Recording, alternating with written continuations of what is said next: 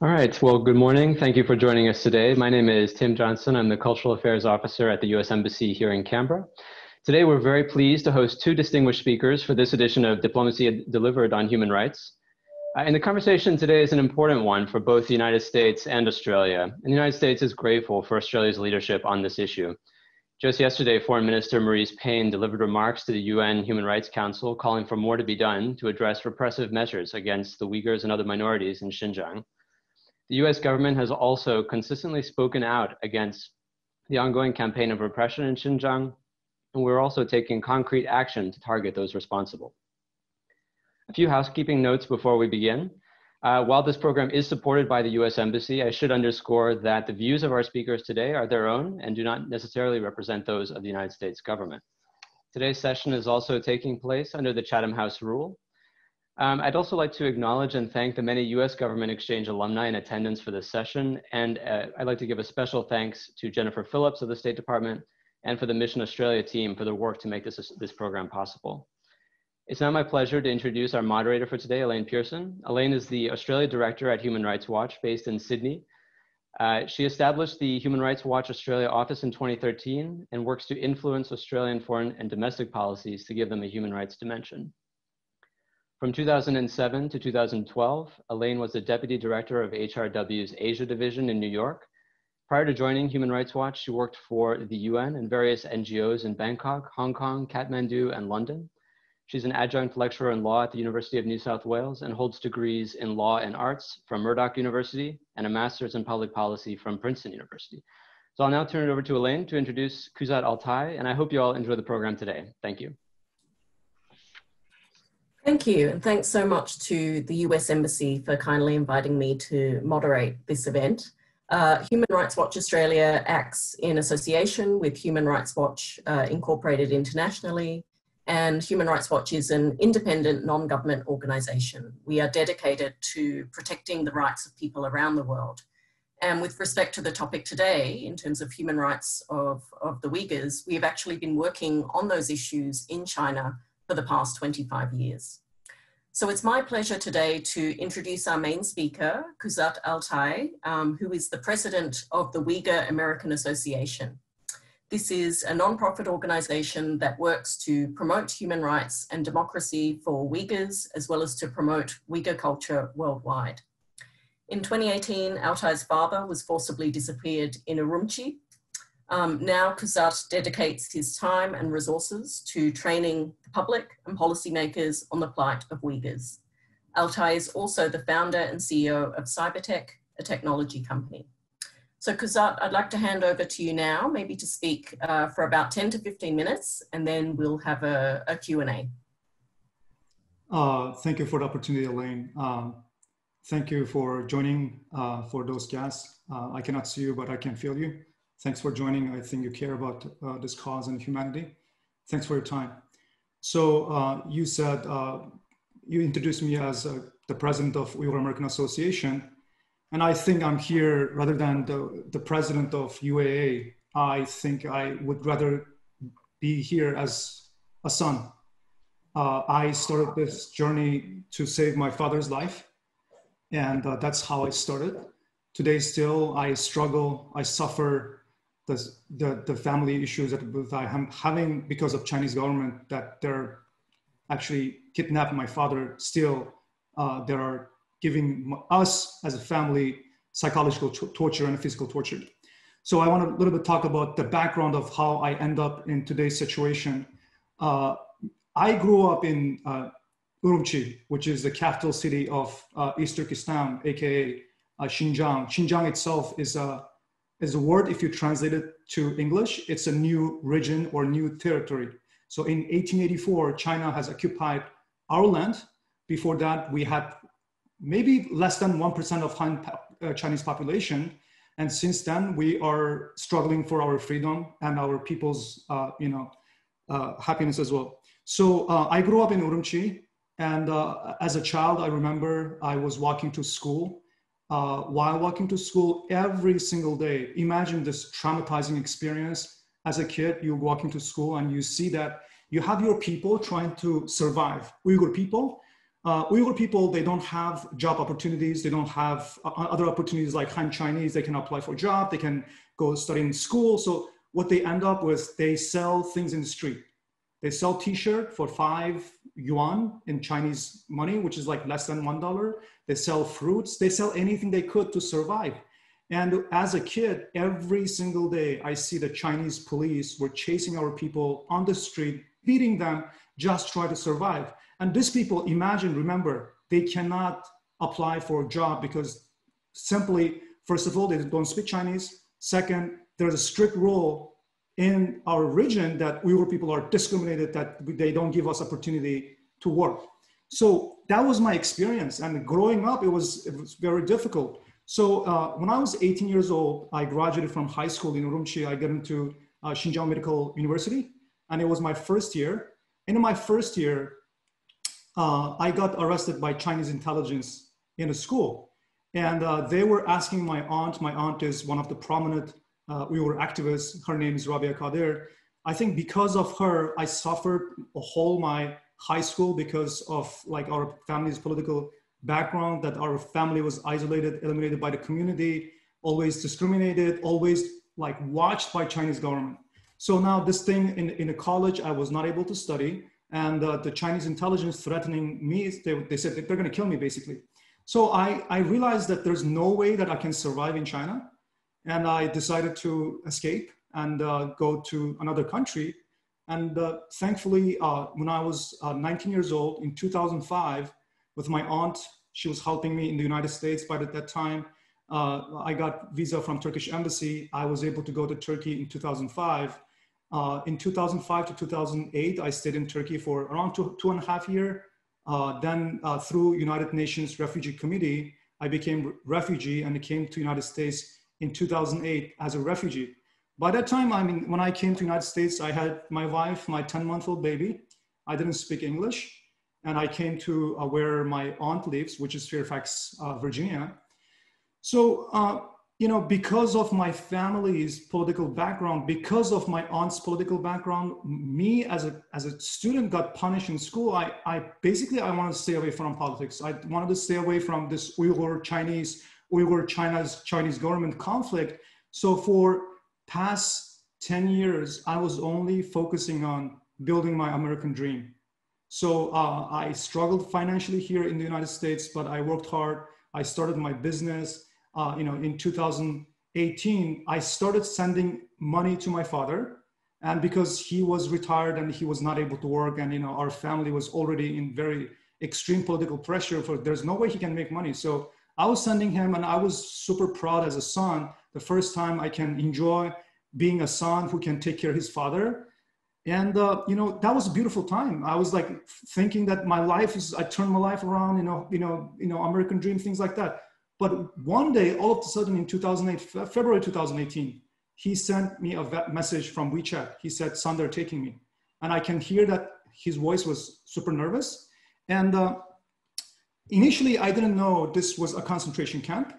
I thought in China, it's very common that you go to political study occasionally every year. Every leader comes, like, for example, Hu Jintao, Xi Jinping, they all come up with their Jiang Zemin, they all come up with their own political ideology, and they force the entire nation, 1.4 billion people, to learn their ideology themselves. So I thought this is one of them. Then what happened is I start seeing that people like me here and there start popping up. And I just realized everybody in the United States that I know, their family, they got disconnected. They don't know where there's a family. So then I think from satellite images, I think people were able to identify there were many, many massive concentration camps were built. And then there were a couple survivors from concentration camp. They were able to escape to Kazakhstan. And through that Kazakhstan, this news came out. And then we figure out that, imagine cities, New York Times, Manhattan, right? Times Square. Imagine Times Square is empty. At some point, the cities in Urumqi, in Aksu, in Kashgar, the main city that Uyghurs live, those cities were vacant. People don't see each other in the street. That was how scary is that, right? So people were massively taken to the concentration camp. Now, in the concentration camp, it was so massive. Some of them could be hold like 10,000 to 30,000 people in a massive camp. So I think in one time, I think around 2018 or 19, Chinese train stations in Urumqi and in Aksu in Kuchar, they start selling train tickets. And what happened was, I think hundreds of thousands of Uyghurs were shipped in the inner city of China. And we don't know what happened to these people. I think the concentration camps were so full that they were not able to hold people anymore. So they start sending people to inner side of China, and people are speculating this could be organ harvesting, it could be forced labor, it could be anything that we don't know. And we don't know what happened to those people. Now, China themselves as a government, they were actually promoting, or they were proudly saying their peer program, that they were sending to every Uyghur people that they could not take into the concentration camp. They were sending one Han Chinese person as a relative, so-called relatives, to pairing them together. Imagine, you know, the husband is taken to the concentration, or father was taken to the concentration camp, and you have wife and you have children left inside the house. And one Han Communist Party member will stay with that family, monitor them. Are they speaking their language? Are they living their religion? Are they eating halal food? What they're doing? Are they acting like a Chinese person, right? So they take note and report that to the main, whatever the structure they have. So there were many rape cases in those houses because, you know, like when fathers and, you know, those adults were taken to the concentration camp, you have wife and daughters left, and what do you think is going to happen? So China, actually, for decades, they were implementing one-child policy. We all know that. So in the Chinese culture, when you have a daughter, like it's not, they don't consider generally that their generation is continuing. So what they do, they want to have boys. Everyone wants to have boys in that times. So they check the babies when they're pregnant. If it's a girl, they do abortion. They just kill the baby. So because of this practice, over many, many years, for decades, there's huge gender imbalance in China. I think around 60 million to 100 million, I don't know clear number. Han Chinese man cannot find a girl to get married, right? So this become a golden opportunity for Chinese Communist Party to incentivize Uyghur girls to Han Communist Party member. They're calling Uyghur, Han Chinese Communist Party member to serve in East Turkestan region loyally to China. In reward, they were giving our girls to them. So what is the format? Imagine, you know, I think everybody seen those videos. If you Google a forced marriage in China, you will see that this Uyghur girl, she's crying and she's getting married. So increasingly what's happening right now is Uyghur girls, 17 years old, 19 years old, 20 years old, they are proactively start filling out the application to say, I want to get married with a Han Chinese, possibly Communist Party member. Why? It's their security for their family. I want to get married and release my father from the concentration camp, release my mom from the concentration camp. So this was what's happening for many years, like 2 years. So I started speaking up, organizing the community, start advocating for our people. In the beginning, it was very difficult. Even that when we say this word concentration camp, people were offended. And they were saying, this is not possible, don't exaggerate. We were not exaggerating. There's nothing that we can compare in the recent history that 1 to 3 million people kept on those places. Now, my father was released after I became president of Uyghur American Association. People wanted me to lead this organization because of my work that I did in the past 2 years. And as soon as I became president of the Uyghur American Association, one day, one of our relatives all of a sudden sent text message like through WeChat to my brother's wife, say Kuzzat should stop what he's advocating work against our government. Our government is good. We are not happy with what he's doing. If he's doing for his father, let him know that his father is alive. He's fine. And I was so pissed. I was so angry because now again, for 2 years, I didn't see my father. Every single night, I cried for my father. I saw him in my dream. My work was messed up. I was not able to focus at work. It was just so difficult that past 2 years. Even I had relationship issues in the families. It was just an extremely difficult time. Now, all of a sudden, I received a message saying that my father is alive. I didn't believe. Then after a month, they sent a picture of my father laying down in the bed, looking at the picture like a camera. And I was like, how do I know this is real? I just didn't believe in that, right? So, but unfortunately, let's put it this way, fortunately, right? I think January, Global Times, I think this is Chinese state media, they released a video of my father. And the first time in 2 years, I saw my father was alive. He was alive first time and speaking on the Chinese TV. And he said, I am the father of Kuzzat Altay, the president of Uyghur American Association. Son, you need to stop what you're doing. I am very happy. Our government is taking care of us. And if you don't stop doing this, I don't have son like you. He was publicly denouncing me as a son the first time I saw him. Now, should I be happy or should I cry? Or what should I do? Imagine that I struggled, I cried for my father. I didn't know he's alive or not for 2 years. All of a sudden, I see my father denouncing me on TV. I mean, it was extremely confusing situation, but I was grateful that my father was alive. He was released on January, right? But unfortunately, what happened is he was taken when he was 67 years old, and he stayed in a very small place that would normally 8 people or 10 people would leave. He said 70 people were there.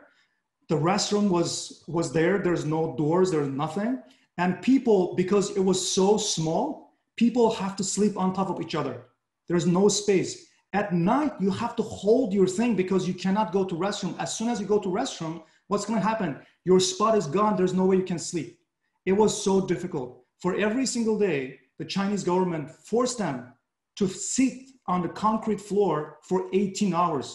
There's different ways of tortures, right? First of all, a psychological torture, putting people 18 hours that you cannot move, just sitting in there, is extremely difficult. People are going crazy, right? And a physical torture, they were beating them, they were, taking them out, beat them in the public, beat them in private, all these things, and cursing them all the time and making them memorize the Chinese Communist Party is God kind of thing, right? It's extremely difficult for him. So the thing is, I think he was a luckier one, right? Because his son was advocating for him. There were many, many people that they don't have relatives abroad. They don't have relatives who can speak up for them. Many people died in the concentration camp. Even Mihrigul Tursun, she was released from the concentration camp. She testified in US Congress. She said in 3 months, 9 women died because of the difficulties, not out of torture, right? Because just it's very difficult to live, lack of nutrition, lack of hygiene, physical, mental torture, and raping the women in there. 9 ladies died in the 3 months. So now I think I'm continuously speaking up for my father. However, I am getting pressure to stop doing what I'm doing.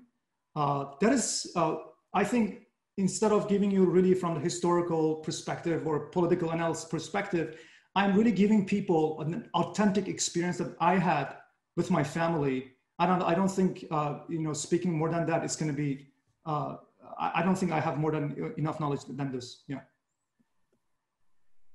Well, Kuzzat, thank you so much for sharing that.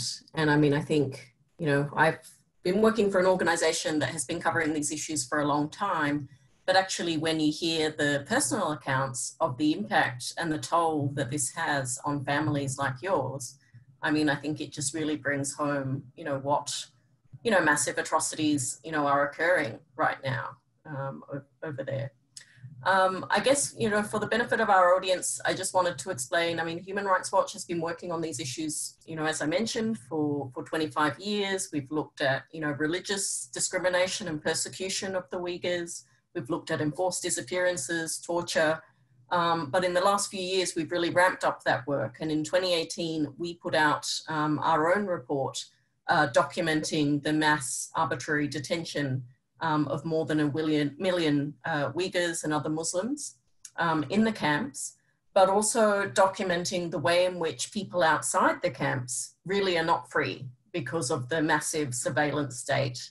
And Kuzzat, you spoke to, the really spooky and problematic homestay program, which is something that we have also reported on, in which Chinese authorities are actually staying in the homes of Uyghurs, you know, effectively to monitor and to spy on them. We've also put out another report last year, which looked at, we basically reverse engineered an app that is used by police in the Uyghur areas, really to monitor all sorts of, you know, behavior, the movements of people, who they are meeting with, you know, when they leave their home, if they're going to the mosque to pray, and on the basis of the information that is collected through this app, you know, decisions are made about whether to send someone, you know, in for interrogation, questioning, or whether to, you know, send them to the political re-education camps.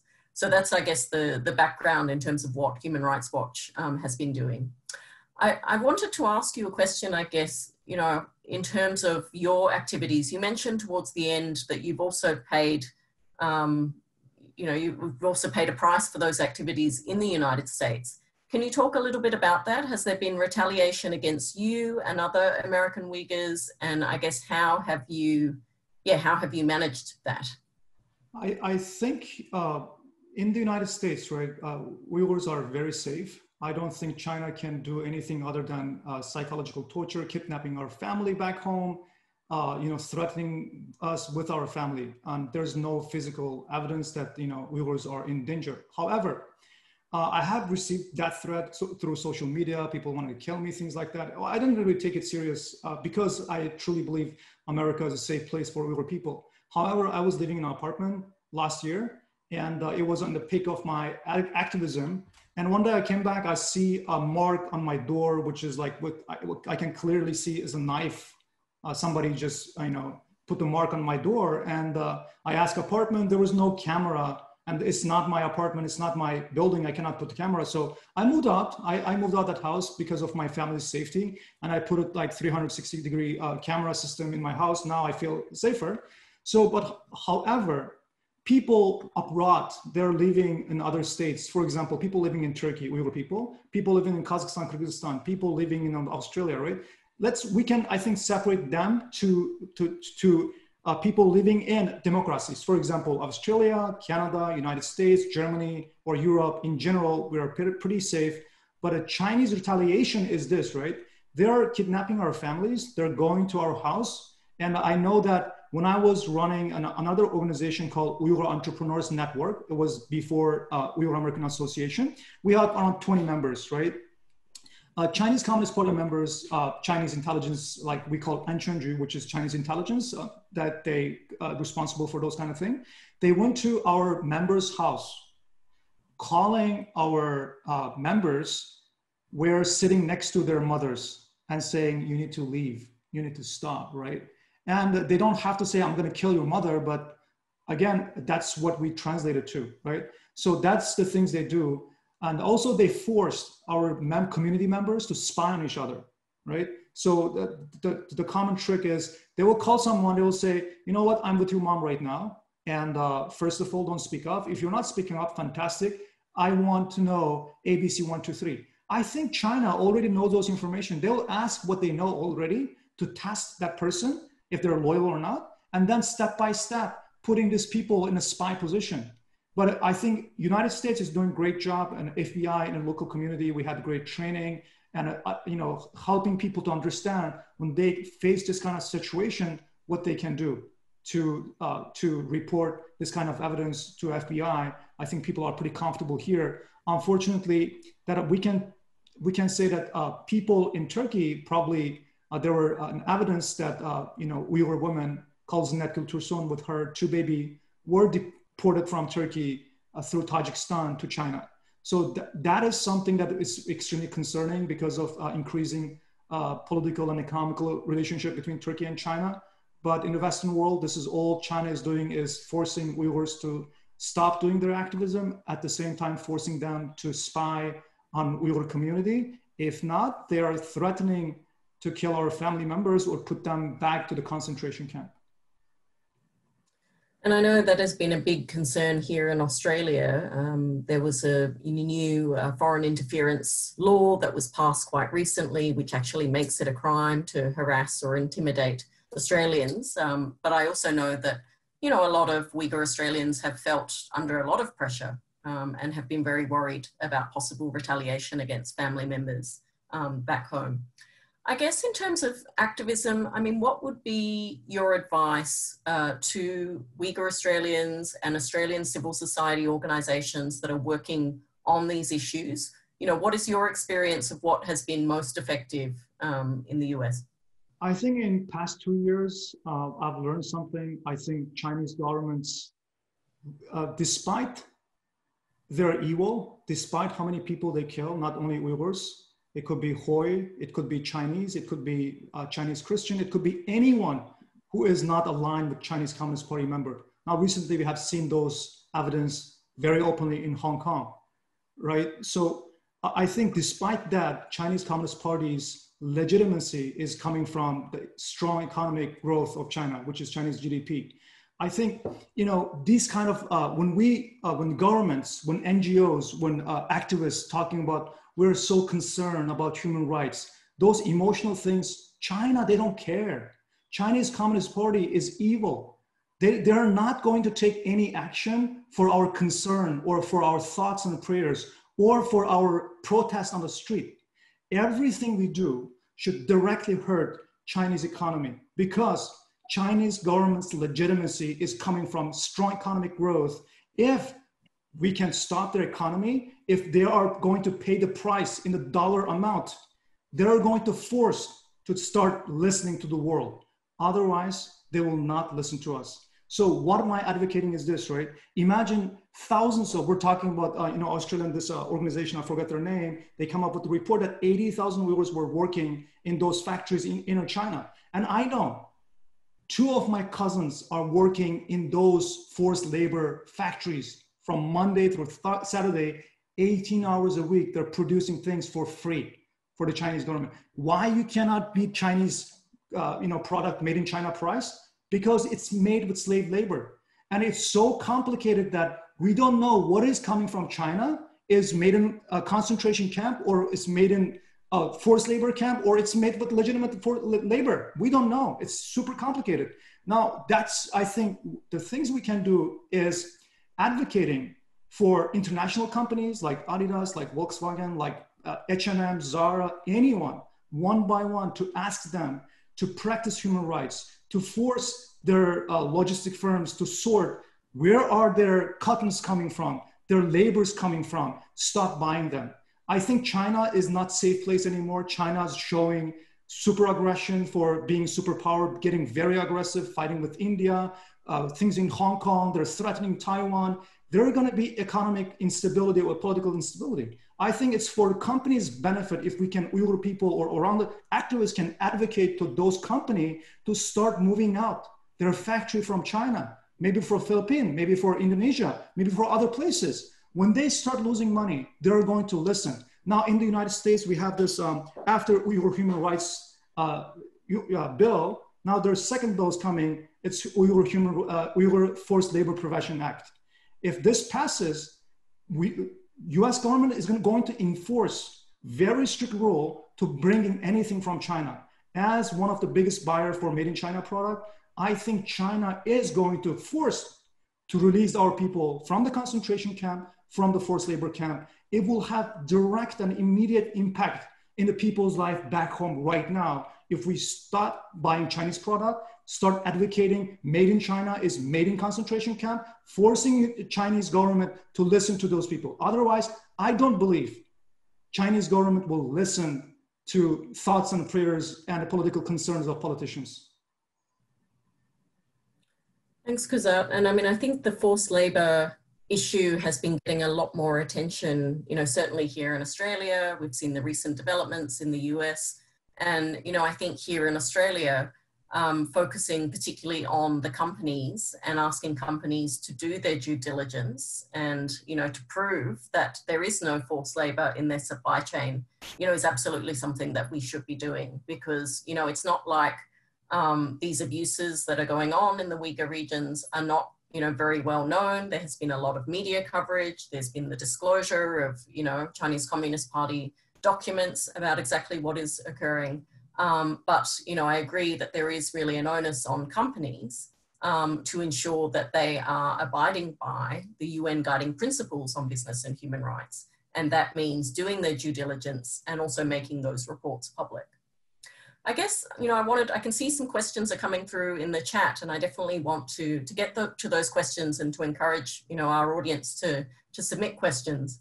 But before I do so, I guess, you know, I wanted to touch on, I guess, these issues around, yeah, trade policy and I guess what we want governments to do. I think Human Rights Watch, you know, has long been critical of the US government, of the Australian government, for really downplaying human rights because of the importance of the trade and economic relationship with China, and doing that for many years.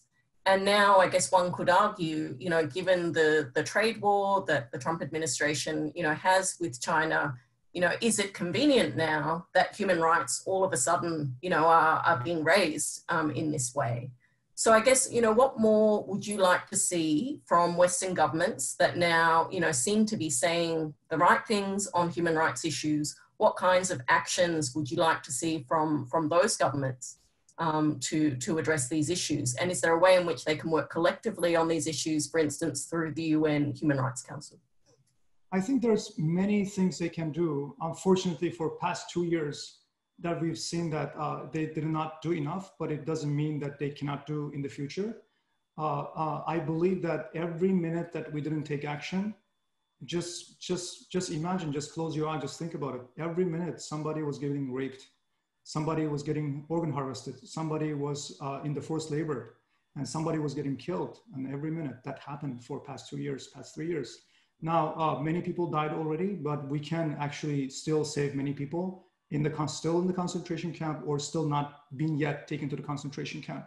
I think governments should speak up, learn from the United States, actually work in legislation to have laws to protect the Uyghur, Kazakh, Kyrgyz minority or the minorities in China in general, and their human rights in general, Chinese Christians, Chinese Muslims. It doesn't matter. Anyone is not Chinese Communist Party member should be protected under Chinese Communist Party. I think they can start working on legislation like something like where we have in the United States that will have binding effect in that countries. If you pass a law, say, we're not going to buy, we're not going to allow the product that is made in concentration camp, that itself is better than, you know, we have concern about human rights, because your concern is not going to save life. China is not going to listen to concern, number one. I think number two important thing is China is unfortunately doing really, I think they're very good at keeping those area encapsulated.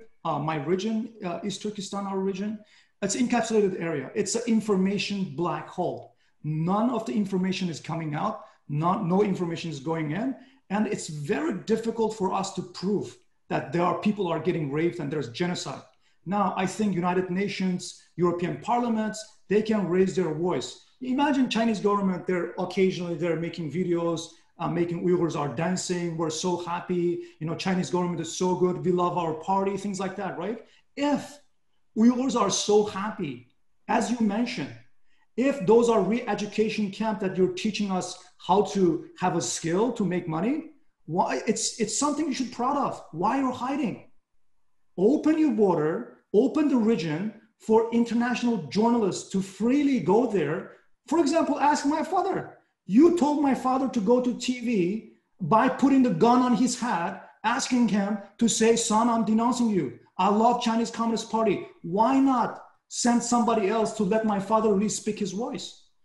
You know, international governments should force China to allow UN special, for example, observers to go to do special investigation in there if China is confident that there is no genocide. But China is not allowing. They are definitely hiding something. I think these are the things that governments can do. And most importantly, the Western governments should give Uyghur refugees asylum or bring Uyghur refugees to their nation. It's one of the most significant, most straightforward way to help Uyghurs, but the governments are not doing enough. For example, I know that in Thailand, in Kazakhstan, in Kyrgyzstan, in Turkey, probably in combination, there are 100,000 Uyghur refugees. and their life is not safe. We don't know what's going to happen because those countries have very good relations with China, and their life could be in danger anytime. So if Australia, United States, Canada, or Europe start giving special visa status for Uyghur people, if we can save their life, imagine if there's 100,000 Uyghurs in Turkey, imagine half of them don't feel themselves don't consider themselves have safe environment. They're not able to speaking up for their family. If we can bring them into United States, Australia, Canada, or Europe, now first of all they have a safe environment. Their life is going to be safe. Number two, now they can start speaking up for their parents, for their relatives, and then I think they can even save more lives. That is, the governments can directly do to save Uyghur people's life by giving us asylum or refugee status. Thanks, Kuzzat. I think they're really important recommendations and quite practical things for governments to do. And I mean, I totally agree with you that I think one of the problems is just the completely, denials of access to the Uyghur regions to understand exactly what is going on. And I mean, to that end, I guess the UN Human Rights Council opened this week. We heard already that Australia's Foreign Minister, Marise Payne, spoke actually on Monday at the Human Rights Council, and she actually mentioned in her statements the restrictions that Uyghurs and other minorities face in Xinjiang. There has been some calls at the UN Human Rights Council by 50 or more special rapporteurs, basically UN experts, who have basically condemned the lack of access to China's Xinjiang regions and have also condemned human rights abuses in places like Tibet and Hong Kong. And those UN experts have been calling for an emergency special session on China at the UN. Now, this is something that has also been echoed by more than 300 civil society organizations who, issued a report, a letter last week calling on governments to have this special session with a view to setting up some kind of monitoring mechanism on the Chinese government, precisely because there isn't UN scrutiny. And I think this is something where, it's disappointing that the US government walked away from the Human Rights Council and left its seat because it was concerned about, the selectivity and, perceived bias, I guess, against Israel. But at the same time, actually what we really need at the UN Human Rights Council is we need more scrutiny on the powerful countries that are managing to evade their responsibilities on human rights. So I guess, I wanted to get your views on whether, you think this kind of UN monitoring mechanism that, many organizations have called for, is something that, our governments should be pressing for to make a reality, because for it to happen, we actually need states to speak up. I think, not sure this is a politically correct statement. However, I want to speak from my heart. I think China has significant influence in the United Nations. And when I went to Geneva, I went to New York to meet officials. I'm not going to mention their name. They're all talking about how China has influence on United Nations as organizations. So it is very difficult to say anything against China in UN. However, this situation is getting escalated to something close to what happened in World War II. Like 3 million people are dying in the concentration camp. Finally, world is start accepting there's genocide. I think UN is acting because probably they see that there's undeniable fact that Uyghurs are subjected to genocide by Chinese Communist Party. It's better that they're speaking up right now. However, I think nations like United States, Australia, Canada, Western nations, they should speak up even more to put more pressure on UN to send special rapporteurs or those people to China. However, something I've learned as a student in China is when I was a kid in East Turkestan, in Urumqi region, right? So imagine that the central government will send to audit those schools once in a while. We would know if the Chinese officials were coming to our school 3 months in advance. So we would prepare, memorize the things that we want to say, you know, painting the walls, washing the streets, making it so rainbow sunshines that it's normally not like that. So a week before that, they will give us new uniform, and you know what? The Chinese official will come and they will see brand new school with brand new uniforms. Everybody's so happy. Everybody was so loyal to the Communist Party. China is extremely good for creating fake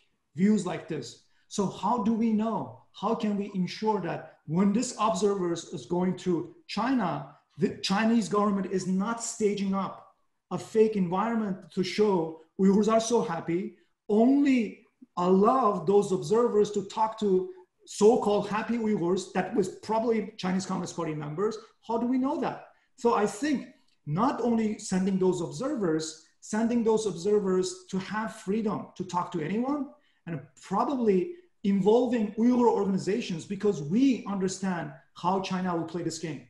So we will able to guide and help on those circumstances to give probably more accurate information, assessment of what's happening in the region. Yeah, no, I totally agree with you. And I think it's actually very important. And part of the reason why the UN Human Rights Office has not gone to Xinjiang region already is because they are insisting on, you know, the freedom to be able to speak to whom they choose, and because they don't want to go on simply, you know, a stage managed propaganda visit. But, you know, I do think it's very important. I think you're right that the Chinese government has been very active in trying to undermine the UN system.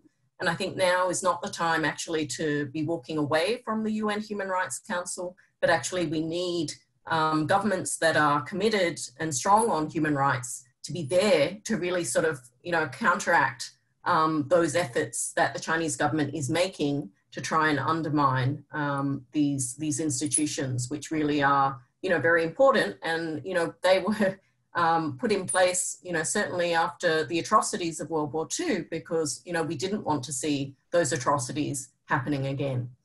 I want to now go to the questions from the chat, because I can see, you know, we have a lot of questions, and I'd encourage people to post more questions. You know, maybe I'll start. There was, you know, one here about following up on that issue of forced labor and saying that the onus is really on activists to raise awareness. But what should the government do to help ensure that they are legally enforcing, I guess, the standards on companies to clean up their supply chain? And I guess maybe just to give you a bit of context, here in Australia, we have a Modern Slavery Act, but unfortunately, you know, it doesn't have financial penalties on companies. So companies that have, you know, a turnover over a certain amount are required to submit disclosure statements. But if they don't do it, there's actually no penalty for not participating. So yeah, I mean, I guess the question is, what should the government be doing to ensure there's more legally binding standards on forced labor? I think, you know, I don't know how the Australian legislation will work. In the United States, we actually go to senators and congressmen and women to talk about these kind of issues. And we're asking for tangible impact. It's not concerns, it's not thoughts and prayers. It should have a binding effect. That's why I think this Uyghur Forced Labor Prevention Act, right now it's on motion. I think people are start supporting, and we have more supporters in both sides of the aisle supporting this law. If this law is going to pass, it is going to have binding effects, right? So I think around the world, maybe whether it's in the European Parliament, whether it's in Australia or Canada, we should directly talk to our representative to ask guidance. What can we do? And what can we do to come up with legislation, or how can we support this thing to happen so the governments can actually stop importing goods from China? Or recently, what happened in the United States, where I think it was 800 tons or something, I don't clearly remember, what the human hairs, like it was harvested from Uyghur women's, the fake hairs that you can put on top. It was you know, detained. I mean, they actually kept in the custom because they knew that those products was made probably in the concentration camp, and that products were not allowed. Now they're having financial loss at least. Now it's gonna de-incentivize those manufacturers to use Uyghur forced labor. We just have to basically stop buying Chinese product if we can. maybe one less a day, one less a week, or one less a month, or say in a month, this is the week that I dedicate my family to not buy anything made in China. Or every Friday or Monday, I don't buy made in China. Purposefully creating this, I think without having direct financial impact to Chinese government, they're not going to stop. They're not going to listen to the free world's concern on human rights. Another question for you, Kuzzat. What's your suggestion for Uyghur Australians to ensure their cybersecurity to avoid potential retaliation? And what can the government do to protect vulnerable Uyghur Australians and their activism to help save their family members and friends in China? I need to admit that I'm not cybersecurity engineer or expert. However, I have a WeChat on my phone. I bought a new phone and just only for WeChat because I don't have TikTok on my phone. I don't have WeChat. I don't have any made in China product on that specific dedicated phone. Is dedicated to install WeChat to communicate in China.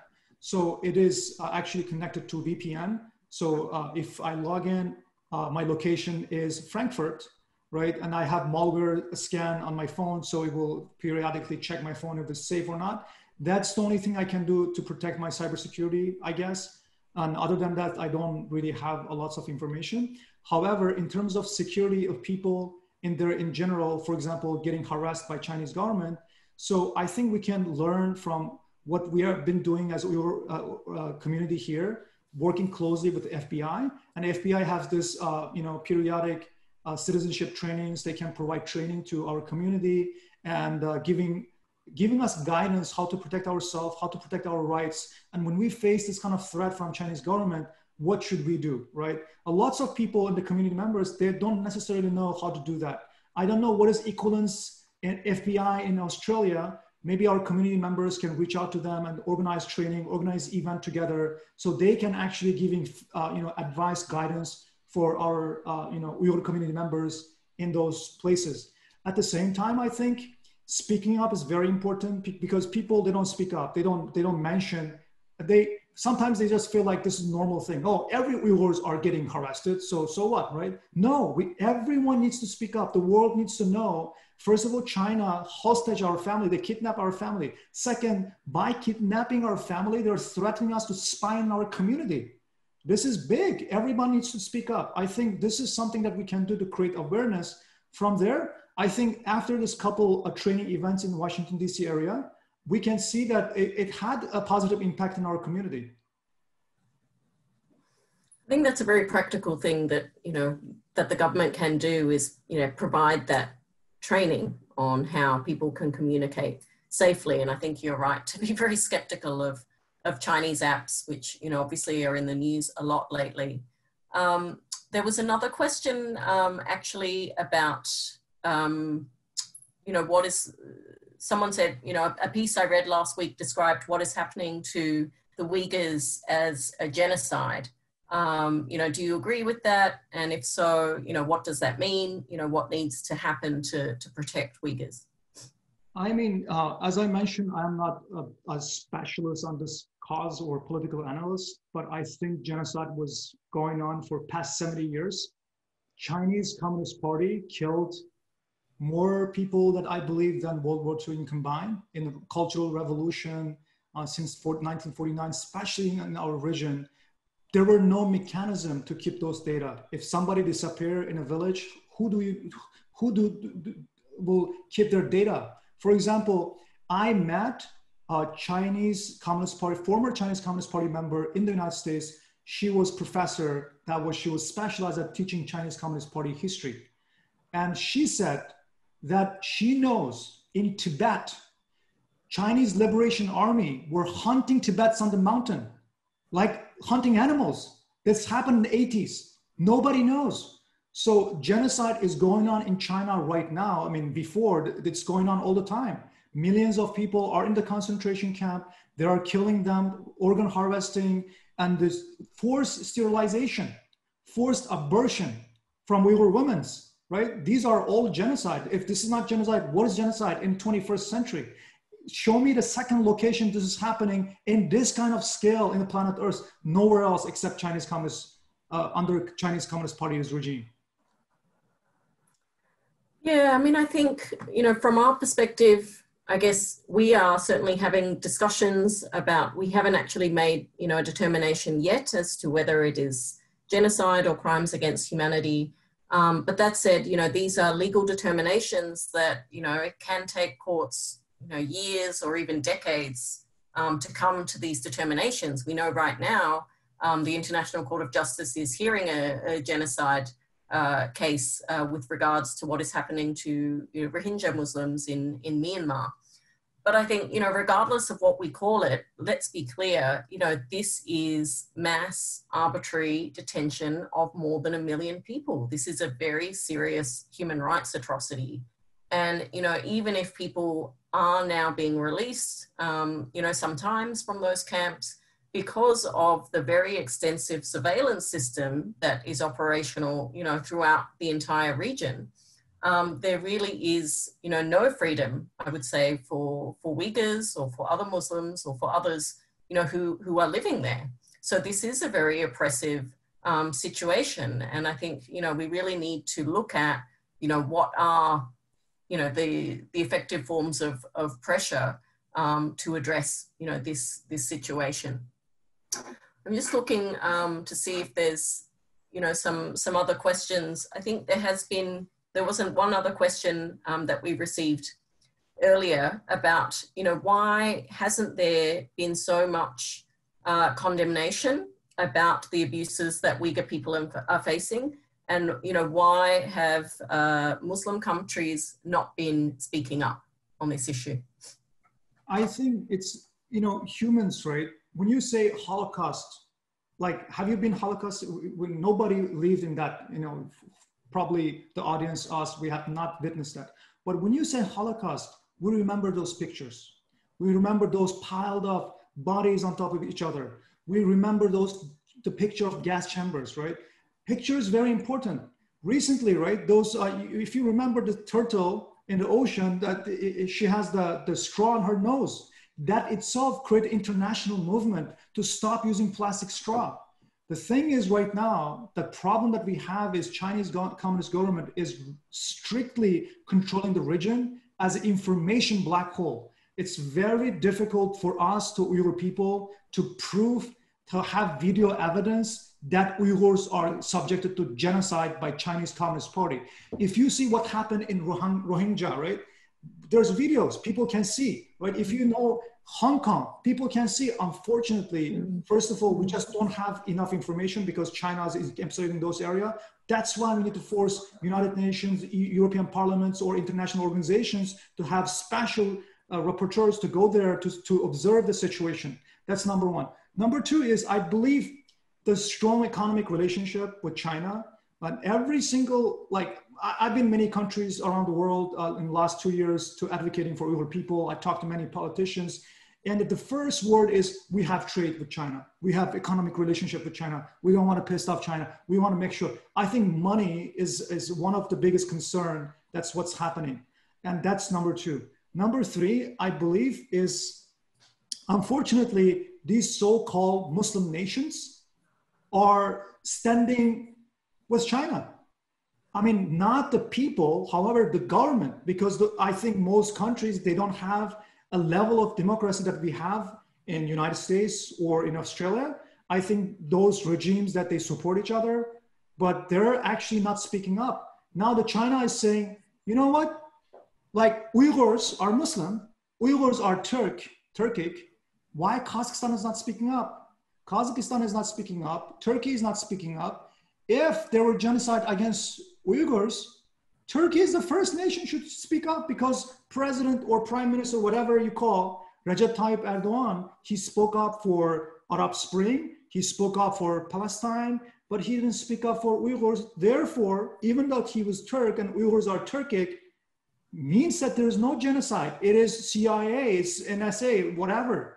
That is what's happening with the Muslim nations, because they have strong economic relations and a like regime with each other in those Islamic nations. That, unfortunately, this is very unfortunate. And I think Muslims around the world, scholars, imams, universities, whatever, especially in Western nation, we need to communicate this information back to our home.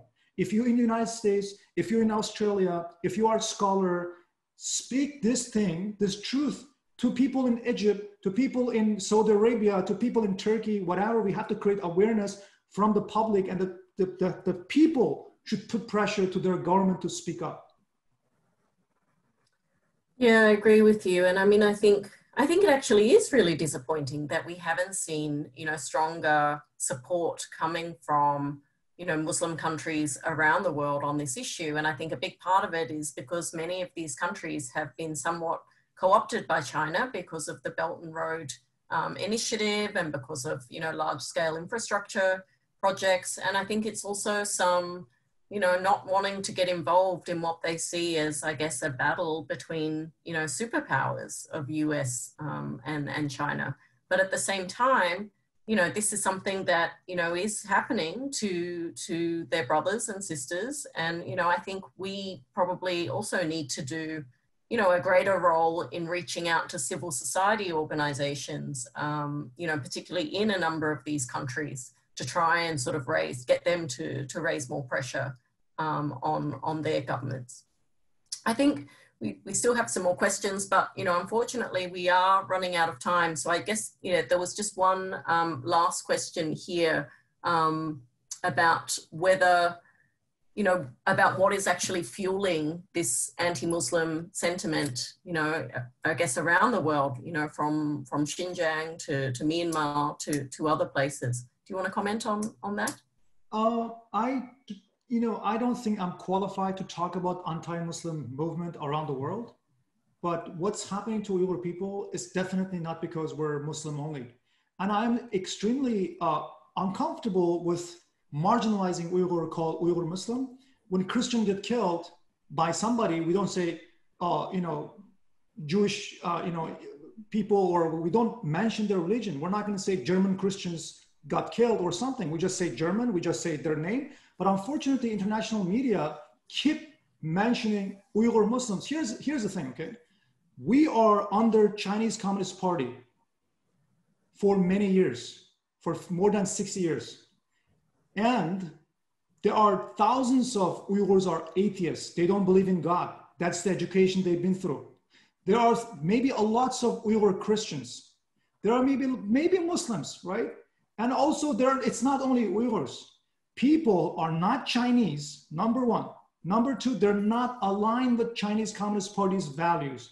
These people are subject to going to Chinese concentration camp.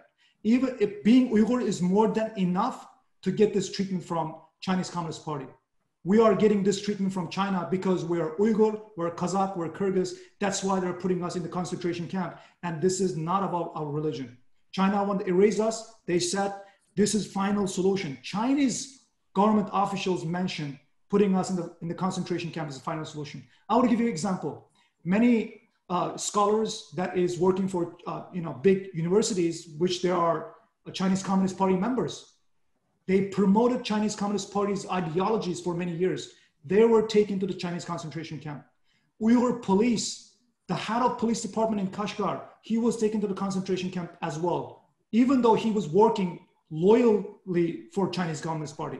So this is not about Muslim, this is about us being prosecuted by Chinese Communist Party as Uyghur. That's our identity. Thanks, Kuzzat. I think that's actually a really powerful place to end this discussion. I think we could keep talking probably for hours.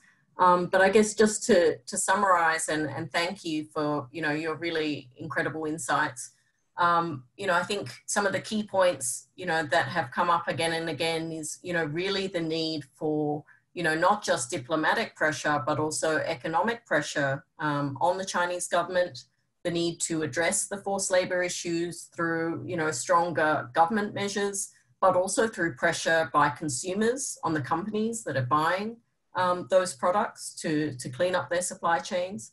And also the need for collective diplomatic action by all states and the need for governments to actually work together to draw attention to these issues. So, I think there's, certainly a lot more work to be done, but I really want to commend you for the work that you are doing, and certainly the enormous sort of personal sacrifice and toll that it also clearly takes on you personally.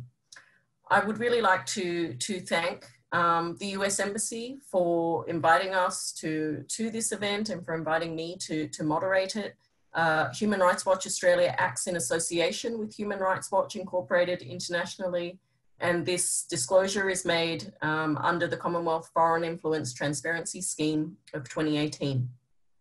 I would like to thank everyone who has taken the time out to join us for this event today. Thank you all so much for your questions. I'm sorry that we couldn't get to all of them.